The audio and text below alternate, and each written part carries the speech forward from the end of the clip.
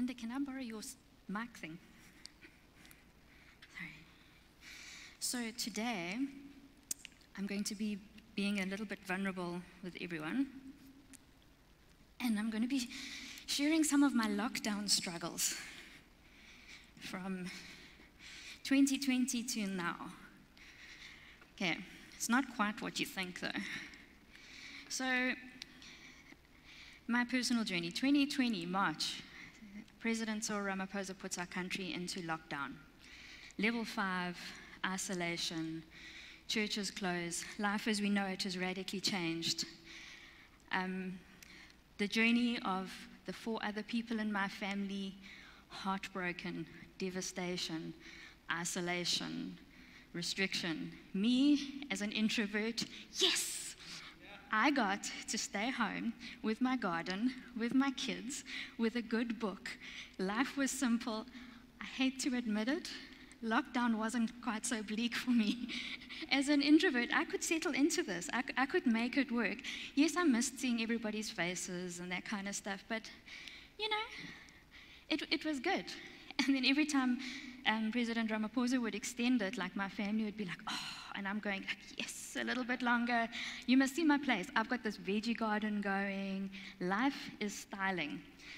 But, so yeah, I had happy kids. I had Paul. Life had slowed down. We went for walks as a family. We would take the dogs for a run. It was actually not quite as terrible as everyone thinks. Okay, so our family did fight like cat and dog. We rubbed the edges of each other, and we've done big regroups as a family and are learning how to interact better. So it wasn't all good. Sometimes there were a lot of walks around the yard just to keep sane.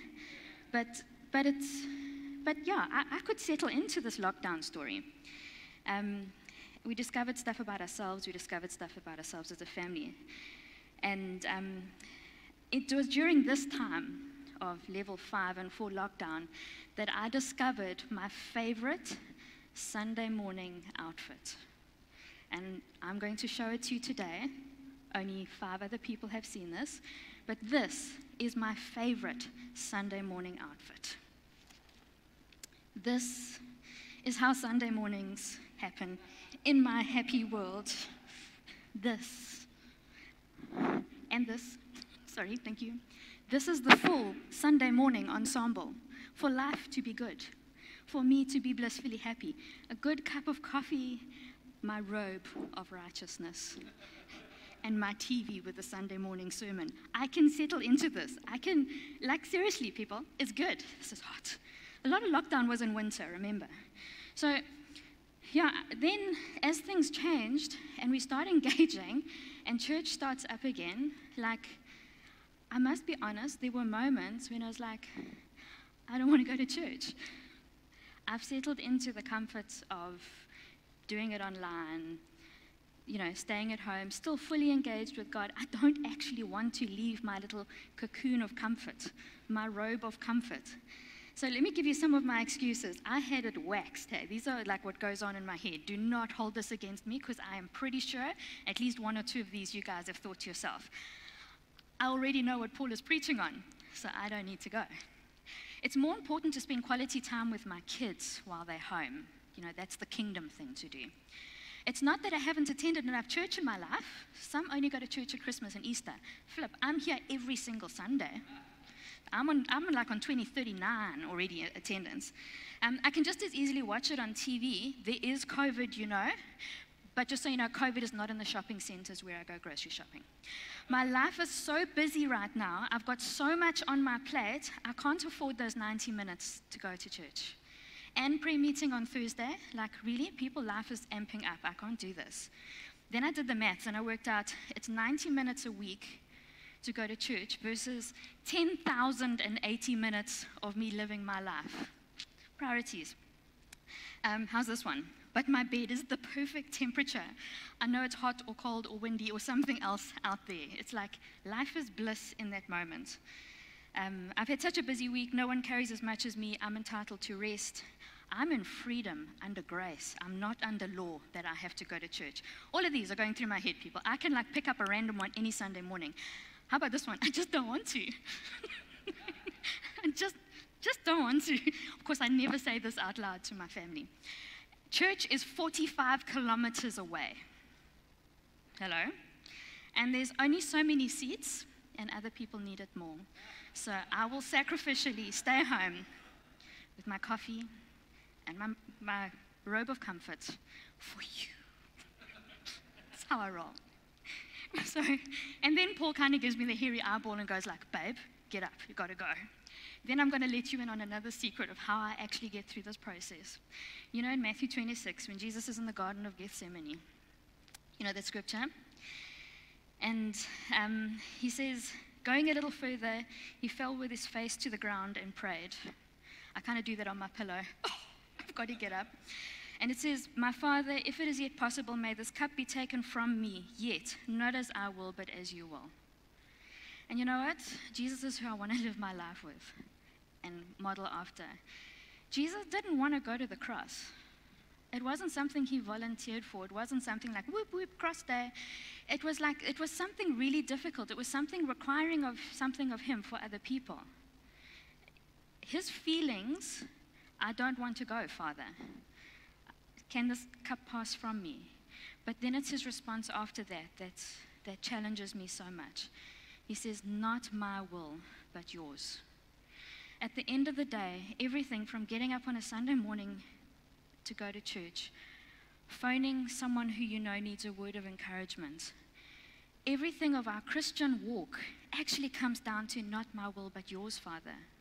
That's what it is. And Jesus showed us the ultimate in how he did life. And I'm not comparing Jesus dying on the cross to me getting up on a Sunday morning and getting dressed. I got a way to go. But it's the heart. It's the heart of dying to self for the sake of others. But you know the part that really gets me? It is not dying to self for the sake of others, because I realize when I come to church, much as I don't really want to in that moment, I have never, ever, ever in my entire life gone to church and gone home and thought, well, that was a giant waste of time. I always come home encouraged, uplifted, having grown, having just had an attitude shift. Sometimes the world hasn't changed radically, but I've changed a little. I have never been in God's presence and not come away for the better. But sometimes I struggle to get myself into his presence. I resist coming into his presence. And it feels like it's this giant struggle in humankind. The very thing we need is more of God. And when we get dry, the very thing we want to do is pull away from God. And we come up with 101 excuses of why we shouldn't encounter him, why we shouldn't press in, why we shouldn't dial in. And, you know, when you think about it, the reason God asks us to fellowship, to pray, to fast, all these different things that he asks of us that we like, yeesh. He's not asking us for him. He doesn't need us to come to church. He knows we need to come to church. He asks it of us for us, not for him. We feel like we're doing God a favor. We feel like we're doing the rest of the church a favor when we either come to church or pray for someone or drop a line to someone who's going through something. We feel like such a superhero. But it's actually for us that he asks it of us, so that we would grow, so that we would encounter him. This has been a struggle for me in lockdown, because environment has created that I can withdraw, that I can settle into my comfort. Comfort becomes easy. And now the struggle is, how do I break out into the more that God has for me? And you know, as I've spoken to my friends and stuff, this is a lot more prevalent than we actually think. I want to just find this passage of scripture. Okay, so Romans 8, verse 3. Who moved it? I love the fact that God knew this was coming and he had all his answers ready for me before I could start questioning. So Romans 8, verse 5. So those who live according to the sinful nature, or the flesh, have set their minds on what nature desires, a good cup of coffee and a dressing gown. But those who live in accordance with the Spirit have their minds set on what the Spirit desires. Remember Lizzie had that word this morning about the Holy Spirit starting to break out, the Holy Spirit starting to activate what God is doing. We need to set our hearts, our minds, and our actions on what the Holy Spirit is about. The mind of sinful man is death, but the mind controlled by the Spirit is life and peace. The sinful mind is hostile to God, and it can't do it, nor can it do so. Those controlled by the sinful nature cannot please God. Those controlled by what they feel, by what they want, cannot please God. You, however, are not controlled by the sinful nature, but by the Spirit. If the Spirit of God lives in you, and anyone who doesn't have the Spirit of Christ, he does not belong to Christ. But Christ in you, in your body, but if Christ is in you, in your body, hang on. But if Christ is in you, your body is dead because of sin, yet your spirit is alive because of righteousness. And if the Spirit of him who raised Jesus from the dead is living in you, he who raised Christ Jesus from the dead will also give life to your mortal body through his Spirit who lives in you and get you out of bed on a Sunday morning. Therefore, brothers, we have an obligation, but it is not to the sinful nature to live according to it. For if you live according to the sinful nature, you will die, but if the Spirit is put to death, by the misdeeds of the body you will live, because those who are led by the Spirit of God are sons of God. Because you did not receive a spirit that makes you a slave again to fear, but you received the spirit of sonship. Did you check it with Jesus in the Garden of Gethsemane? How did he start that statement? Father, if this can pass from me. Straight away he anchors in his position. He is the Son of God. When we face these struggles of putting our flesh to death, of putting our desires and our comforts to death, we start with, I am a daughter of the Most High God. That is my identity. That is who I am in him. And I am filled with the Spirit, and that empowers me to put aside my feelings, to put aside my desires in the moment and follow hard after my Father, because that's my identity. But you know what? This is what gets me. I think following Jesus, we often think it's like, well, I haven't murdered anyone. I haven't, we look at the big sins or the big bad stuff that you go to jail for. And we think, well, I haven't done that, so I'm doing okay. But actually following Jesus is in the little things of choosing our attitude, choosing our actions, choosing to do our Father's will over our own will. That is the win. It's a wrestle. It's hard. It's an everyday struggle of getting distracted in what we're doing in our everyday life, keeping the world ticking over, and still having to orientate back to what does the Father want? What does he require of me? And let that be the baseline that I work from. And that is not something that we do once on a Sunday or in a moment. It is a 24-hour, if we are awake, we have to choose the Lordship of Christ.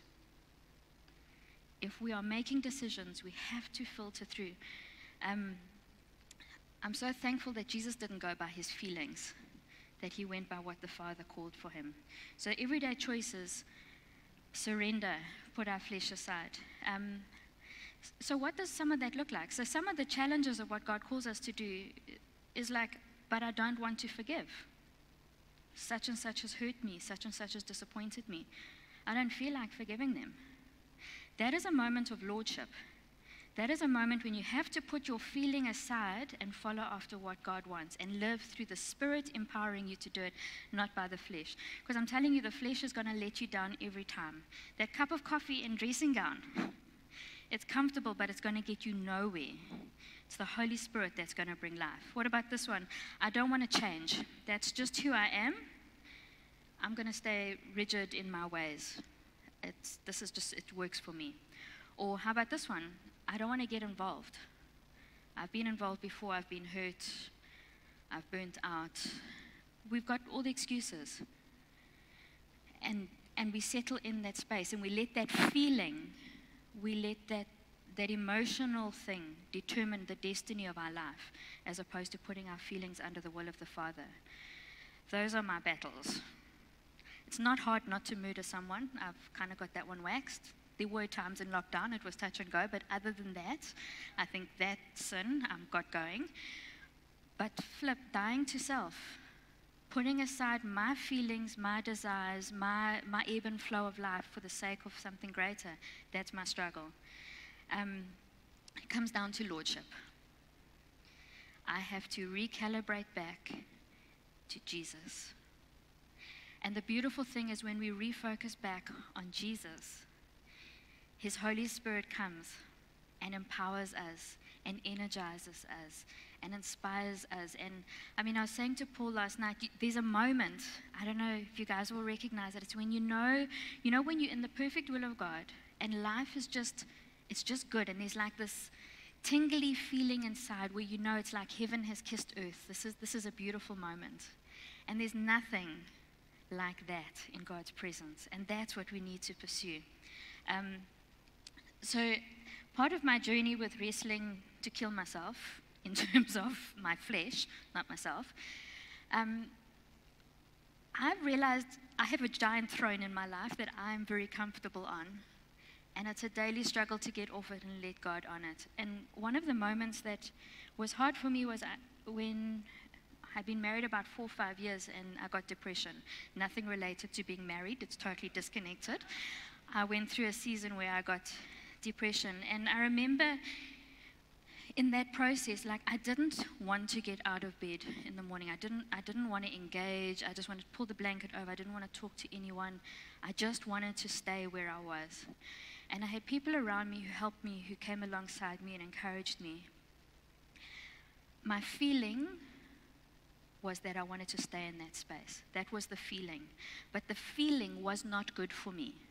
The feeling was not going to take me to a healthy place. It was a valid feeling, it was my feeling, and it was a very intense feeling. But the way I had to break free from that, I had to go, what is truth? And the feeling must line up with truth, not truth line up with my feeling. Because my feelings can change like Cyclone de Moina. Like, I don't know how Paul stays married to me. Like, I can go the full gamut of emotions in a 5-minute period. So me anchoring onto feelings is not a good thing. So I had to, in that moment, go, I don't feel like getting up. I don't want to get up. But I know it's good for me to get up. I know I need to get dressed, brush my teeth, put on some clothes, and just walk out this bedroom. And you know what? That was my mission accomplished for that day. It was not much more than that, but I started to train my mind and my body that my feelings were not going to govern me. Truth was going to govern me. But it came down to a choice, because there were months that I lay there when I didn't make the choice. It comes down to choices that only we can make in the moment, whether we're going to follow hard after our Father, when we're going to live in that river that is flowing with beautiful water, or are we going to stay in our robe of comfort instead of our robe of righteousness? So feelings, they're not friends or foes. They're just something that we have to manage and govern, and we need to lead our feelings. We need to take control of them. We need to recognize, if I'm feeling in the morning, I don't want to go to church today. I'm comfortable, my bed is good, Egyptian cotton sheets, aircon going, good cup of coffee. I feel like I want to stay there. But then I go, hang on. Truth is, it's good for me to connect with people. It's good for me to go out. The bed will still be here. You know what the other thing, it just so baffles me that there are times when I feel like a superhero getting here on a Sunday morning. Seriously. Sometimes I feel like you guys should be like waving flags when I walk in. I mean, it's early in the morning. I am dressed. I am conscious. There has been a lot of coffee involved. But I am not a seize the day kind of person. Paul wakes up at 5 and he's ready to rock. Me, I approach things gingerly. So the fact that I get here and I'm conscious and I can make coherent sentences, be impressed, people. This is not my natural state. But it's choices. And you know what? I've realized that I don't come here because it's what God requires of me, or because it's like, you know, you said you wanted to get born again. This is part of the tick the box.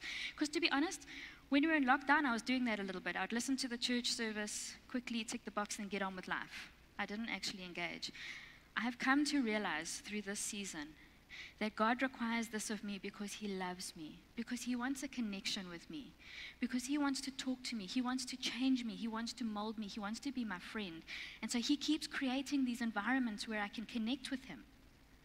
Environments like coffee with a good believer friend, community around me that strengthens me, that challenges me, that pushes me.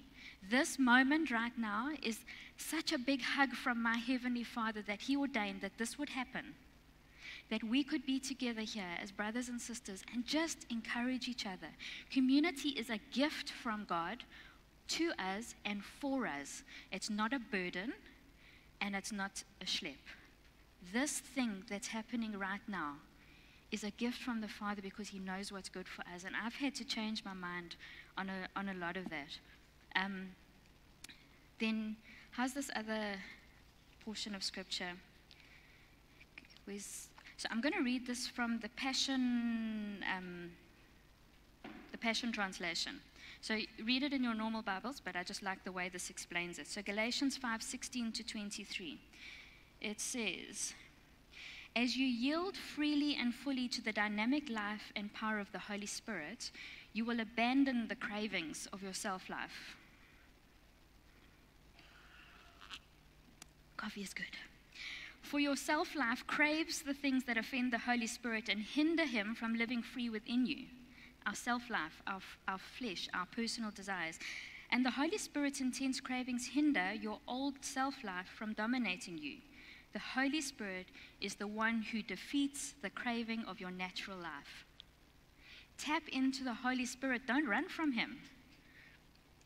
So then the two incompatible and conflicting forces within you are your self-life of the flesh and the new creation of the Spirit. But when you are brought into the freedom of the Spirit of grace, you will no longer be living under the dominion of the law, but soaring above it. And what are the cravings of the self-life? This is a horrible list coming up, people, that I'm referring to. They are obvious. Sexual immorality, lustful thoughts, pornography, chasing after things instead of God. And that can be anything, from career, from sports, there are a lot of things we chase after other than God. Manipulating others to get what we want, hatred of those who get in your way, senseless arguments.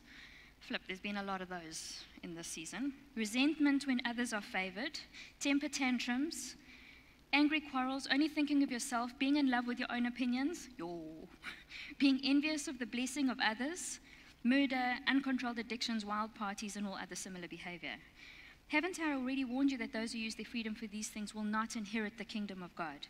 But the fruit produced by the Holy Spirit within you is divine.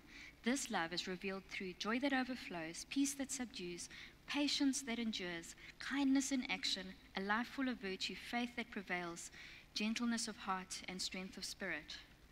We've got these two choices. As life is starting to unfold into the new normal and all the phrases that are being bandied about, as momentum is being picked up, we're getting to choose what does our life look like going forward. And I have been challenged that in the lockdown, I got to settle into my comfort. I got to put on my robe of comfort. And it was comfortable. I could park there. But you know what? I know if I park in that space, I will never count for eternity. And I know that despite COVID, despite any of what's going down in life, there will come a day when I will stand before Jesus. And I will give an account for my life and for the things that he's called me to do and the things that he's equipped me to do and inspired me to do and dreamed for me to do. And I don't want to stand before him and say, but Lord, I was in my dressing gown with my cup of coffee because I didn't feel like it. Because that's where I can get when I let my feelings govern my actions versus the Spirit of truth. So the challenge for me today is God wants connection with us. He wants fellowship with us.